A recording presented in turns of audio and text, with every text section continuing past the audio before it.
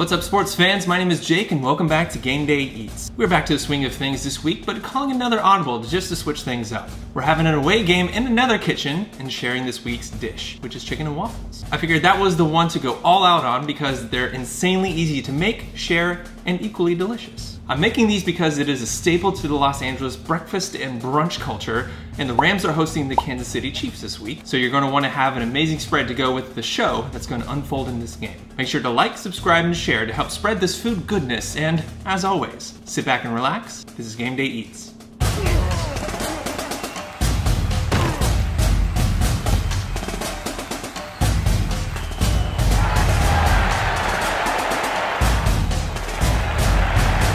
This dish has two main ingredients with some additions to put over the top, but we're focusing on the foundation of it all, the waffles. The chicken we're going to get from a local grocery store because we're sticking to our fundamental idea of only making one of the main ingredients. Here's the recipe. 2 1/4 cups of all-purpose flour, 1 tablespoon of baking powder, 3 tablespoons of sugar, a half teaspoon of salt, 1 teaspoon of cinnamon, 2 large eggs separated, a half cup of vegetable oil, 2 cups of milk, and 1 teaspoon of vanilla extract. We've made fried chicken before with the Atlanta episode, which should be popping up now if you want to see the breakdown of how that's made. And for these tenders, like I said, I went to my local grocery store and we bought 2 pounds of these cluckers. I distinctly remember the first chicken and waffles I ever had because I remember looking at the menu and thinking about how mixing a lunch and breakfast item really solidified the validity of brunch to me.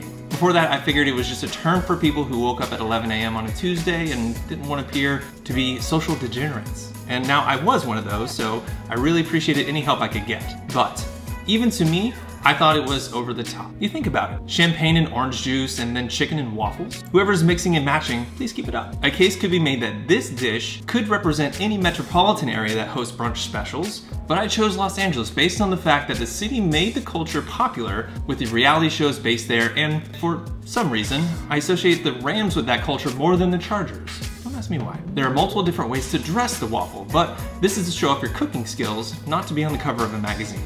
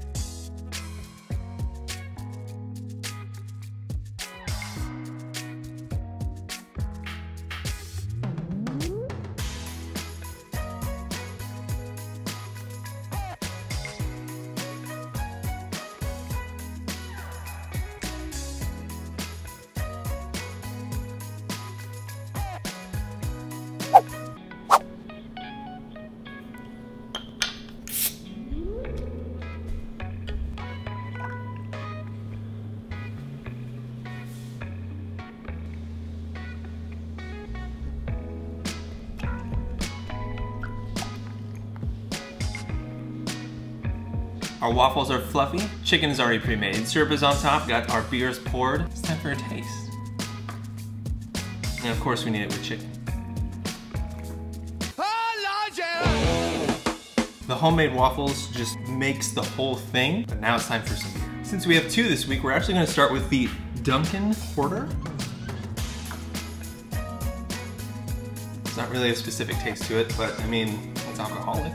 And onto a brand that we've already had on the show, which was back in Buffalo. It is our seasonal southern tier that tastes like a cinnamon roll. It's very sweet. Time to talk football. The Kansas City Chiefs are the visiting team this week and have been one of the hottest teams in the NFL this season. This offense has been setting records, and I would have never guessed at the beginning of the season that an Andy Reid-led offense would be in that conversation. It seems that he just didn't trust Alex Smith enough with the same plays that he has let Patrick Mahomes run free with. Now, speaking of Mahomes, what a sensation he has been. This is what the Falcons wanted when they drafted Michael Vick in 2001, and what the Panthers wanted when Cam Newton was drafted in 2011. A mobile passing quarterback who makes smart decisions. We saw the early stages of this when Reid had Vick during his Eagles tenure between 2009 and 2013. Vick had his best seasons as a passer under Reid, posting career best completions, passing attempts, completion percentage, touchdowns, yards, and yards per attempt. Literally every stat that matters as a quarterback. Not to mention, he also had the most rushing touchdowns of his career the same year he had the most passing touchdowns. Insane. Andy Reid is truly the quarterback whisperer, and Patrick Mahomes is developing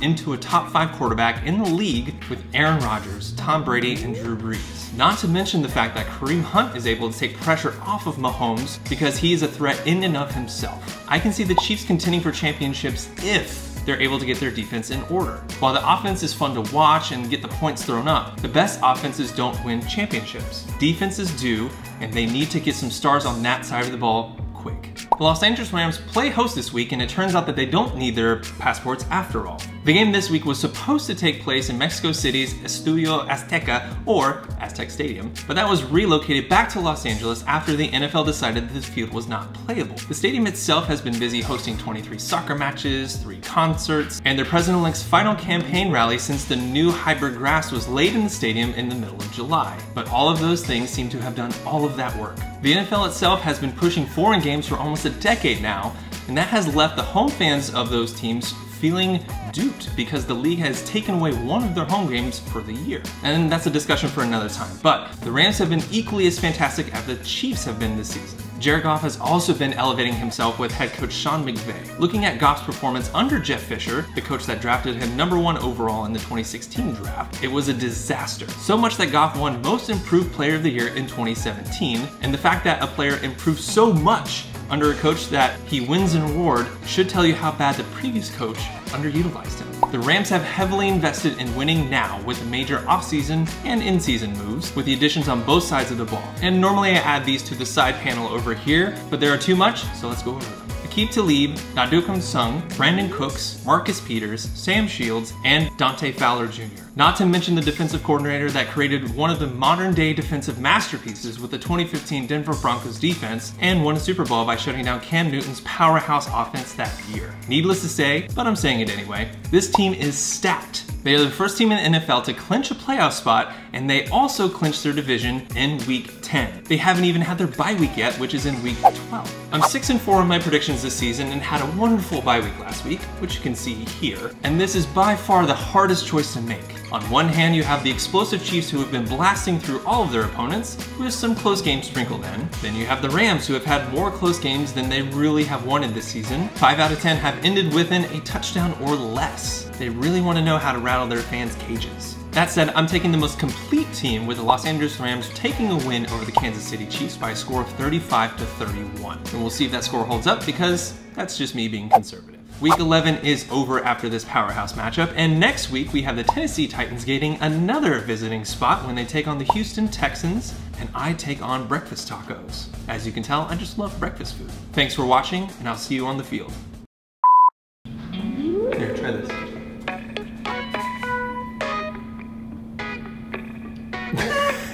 Nope. Jim LeHeup here, standing in for Jake LeHeup. He makes it look easy, especially when he tastes the beer all the time. Game Day Eats, take 1. Here we go. Fluffy yet flavorful. Highly recommend. Come back. Game Day Eats. This is where you want to be. This is where the action is.